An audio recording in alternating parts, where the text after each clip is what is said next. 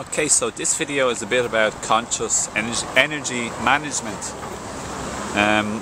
For example, I just came to my mind a minute ago sitting on my bench eating some mangoes, that how sometimes people say, for example, in relationships they cause trouble for themselves, they cause their own trouble, and then they blame it on the other person. But what really happened is they were uncareful with their energy and then with their words and actions. And then they have an argument and then they blame it on the other person. So usually we tend to think we're innocent and the other person is wrong, instead of growing up, taking responsibility and accountability and basically almost blaming yourself. Not exactly blaming or criticizing yourself, but just looking at your own mistakes and owning up to them and making amends and fixing the mistakes. Realizing and understanding the mistakes is the hardest part, to be honest, and that's what this video is about, to help you to become aware of your own mistakes, or at least your energy mismanagement. For example, I was thinking a moment ago actually, that sometimes we are let's say for example a religious person, they might vigorously defend their family member, but then they neglect to really sort of defend or be very loving and kind and caring for the person who might be slightly having a little bit of an argument with their family member. And to be honest, if you're properly supposed to be living the religious principle, you should love your neighbour as thyself. You're supposed to care equally for everybody, more or less, something like that anyway, close enough, okay? Obviously you're not going to be truly equal as your family member, but you're supposed to be open to listening to both sides of the arguments and care and trying to help everybody, anybody in particular, when you're able, within balance and having the energy and all that stuff.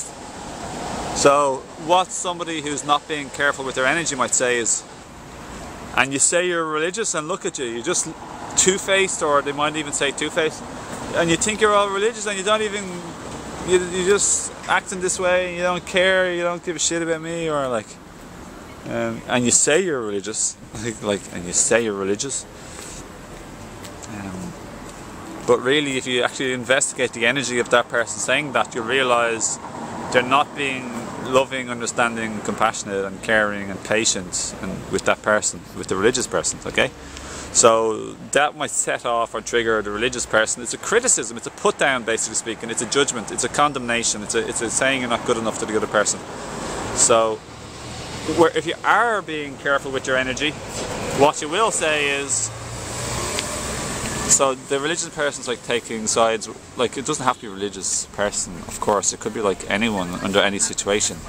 So anyway, so I'll drop that religious example, but what the conscious person might say is, hey listen, I realise you care about your family member a lot. It'd be really nice if you cared for me too, and you're open to listening to both sides. Something like that anyway. I'm not going to tell you exactly what to say, but something along a fair-minded, tolerant, patient, caring attitude to the person who might be judging you. But if you're going to go with a big attitude of and you say you're just acting like they're a hypocrite and talking in a way that's condemning them, obviously you're going to get into fights with your partner or anybody, your mum, your friends, your ex, your mother, your daughter, your son.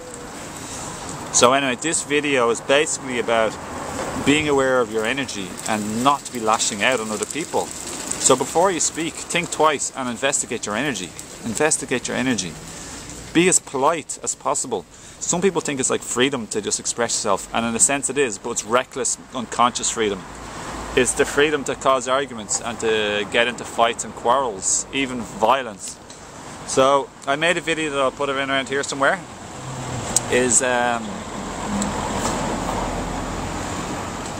It's called something like when to express your emotions and when not to express your emotions. I thought it was a really good video. I loved it, personally speaking. I'd highly recommend it. So at the end of the day, we want to, in my opinion, I want to be as positive energy, pure-hearted and clear-minded as possible. I want to be conscious and careful and caring of how I express myself, how I share my energy, how my energy is. Because how my energy is how others will feel it. But at least if I'm feeling off or upset or angry, at least I can at least not express it and give out and complain and lash out and criticize and put down and upset other people. So try sink into your heart and be compassionate and understanding and listen. If you want to be listened to, give listening to another person, listen to them. If you want someone to be fair with you, be fair with them first. So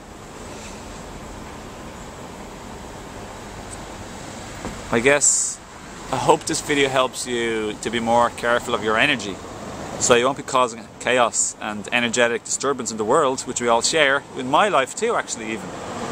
But also especially really, to be honest, it's really I'm making this video for you and your close people in your life, the people in your life, so you can all have a better relationship together. And secondly, so as a global community, because we're all connected, we can work together to improve the state of the planet and the energy of the planet for all of us together, me included of course, as a result, because we're all linked. So in my life I used to lash out and react much more, and then I learned this lesson and I'm getting good at it now, to be honest. I don't really get in arguments or fights really almost anymore. It's been a while. But I'm still learning, always be a student. I'm still a humble beginner and I know I can be wrong at any moment. So have that like humble heart and mind and attitude, the beginner's mind. Don't play small. Don't be afraid to be big, that you are. But don't be acting like you're over big or extra special on top or better than other people either. So don't play bigger than, don't be afraid to play big, because you are big. You're an amazing human, divine being, of course. But don't be afraid to play small. Don't be arrogant, be humble, but not fake humility, which is ridiculous. That's like playing small. Don't play small. And just love and respect everyone else too. So make others feel or play big. Let them play big too, and respect and compliment other people. Anyway guys, I had the inspiration here to make the video by the roadside. Sorry for all the noise. I hope you've taken something from this video. I've meant it from my heart to help you and help your friends and loved ones and family. And if anyone would like one-to-one coaching with me, of relationship coaching or health coaching or life coaching, or would like to support me and help buy a present for yourself, self-love present for you, your loved ones or family, check out my herb shop below, where I sell herbs, superfoods, enzymes, and also essential oils. Such really beautiful, good quality stuff. I try to be as conscious and careful in where I spend and put my money also.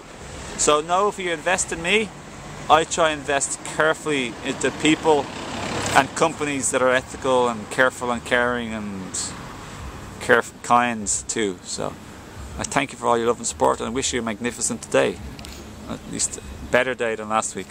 See you everybody, take care, lots of love.